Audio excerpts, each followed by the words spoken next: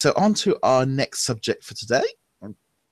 Okay, so our next subject for today is going to be the Toy Box Villains Takeover Toy Box expansion pack, which they have announced on a number of the different retailers is going to be let's bring it up. There we go. Here's the actual box art for the Toy Box Takeover, which features Darth Vader, Venom, and Syndrome. On the front there, you can see some of the characters from Star Wars. Interesting, you've also got 1.0 characters from Disney side. You've also got the Marvel characters. And EB Games in Canada and also GameStop in the US and Target are all offering this as a pre-order bonus, and it's priced at $19.99. So what was your first thoughts on this, Abe? I was like, hey, this is good. I mean, for the value, I mean, I'm definitely getting something more expensive than a figure, so that's cool.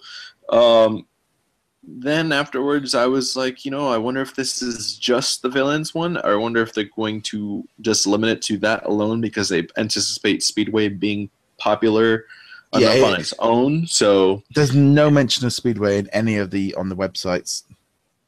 Yeah, so I think this is a smart move on Disney's part because, on Disney's part and on the retailer's part, obviously, because this specific expansion game kind of promotes you playing with all the figures in existence all together in one game, and it kind of leaves the first-time buyer who is getting a pre-order bonus, an incentive to liking the past figures as well. So I like the idea. I definitely like it value-wise, and obviously for the crossover play, so you can play with everybody. So it's almost that thing is like, this is what we've said before. It kind of stands out as a standalone video game almost. Yeah. The way it's packaged. I don't know how big that box is going to be. I don't think it's going to be very big. Because of retail space is pretty limited. I just love the fact that the box is very much like there's Disney, Star Wars, and Marvel. This is the way it's going. This is the way that Disney are using Disney Infinity. You've got the 1.0, the 2.0, and the 3.0 all in the top there. You've really got that mix. But this is the thing. If they're going to keep wanting to push those characters being available for 3.0, so you can still go out and buy Elsa, and you can go and buy Spider-Man, and it will work in the game, which is... they're still acknowledging the fact they've still got all these characters, not just because you've got them already, but because they're still on the shelf. Right. But no, I just think it's interesting to see them doing it as the sort of the free offer. There always seems to be some sort of preemptive kind of thing to get people in. I'm happy with it. If it's a free figure or something like this, it's something you're getting as a bonus of being a pre-order one. I think it's great. I think it's also great to see them kind of stepping away from the figure thing, because I think the free figure is a good offer, but this is content. This is structured play that they're offering that you can use straight out the box, and also quite interesting that if you just, I don't know necessarily yet in the US because you haven't got that software disc, but if they did that over here in the UK, I'm assuming it will probably follow suit. You've got that, and maybe you can pick up all the Disney stuff. So if you're not into Star Wars, it allows a little bit more freedom. But I'm just going to read out a little bit from what it says on the the EB Games on the Canada one. Get my words out this morning. Toy Box expansion games unlock additional hours of gameplay inside Toy Box 3.0. Place your Toy Box expansion game piece on the Infinity basis. Jump straight into an all new, fully featured game. And it's save the Toy Box from falling into chaos. When Syndrome gets his hands on Merlin's magic wand, it's up to you to stop him, join forces with your friends, and use your favorite characters in Disney Infinity to battle across multiple worlds and defeat bad guys before they ruin the Toy Box forever.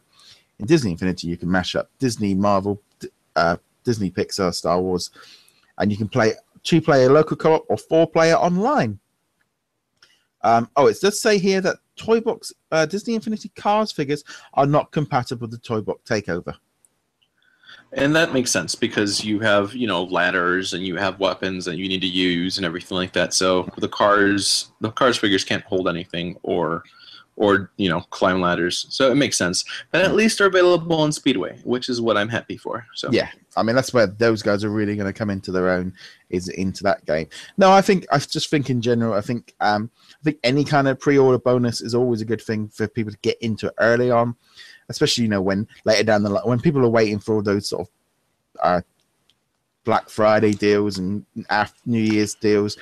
If you are spending up that money at the beginning, you are getting something of a little bit of extra value back. It does sort of bring down the costs. I'm happy with that. I mean, I'd be quite happily take that. I almost in some ways prefer that over the figure deal, because well, sort of. I mean, because technically, I think their previous pre-orders were figure and Power Disc pack. So technically it's sort of the same value, but I think it's better for the retailer because it's less SKUs that they're giving away for free. So it looks good on their cross-sell ratio, because if they have more items that they're charging for, it's going to look good in their numbers. But it's the same value. Yeah, I mean, I think there was a slight difference, I think, with like the US and the rest of the world with their pre-order. Literally, most pre-orders over and out of the US were literally just a figure.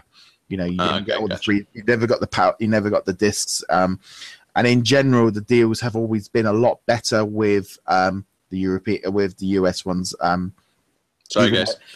Even those, like last year, if you brought the digital one, you got those 2 toy box game discs. The rest of the world didn't get it. It was only US. So sometimes these offers are very much, there's a lot more offers generally for the American audience than for the rest of the world.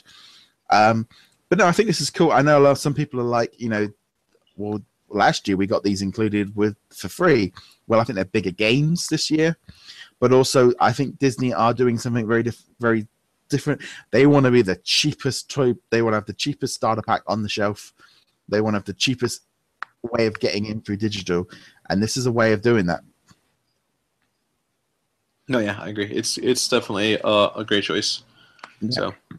No, that's cool. Hopefully we'll have a little bit more hands-on play this week of that as well, because we haven't seen too much game footage of this yet.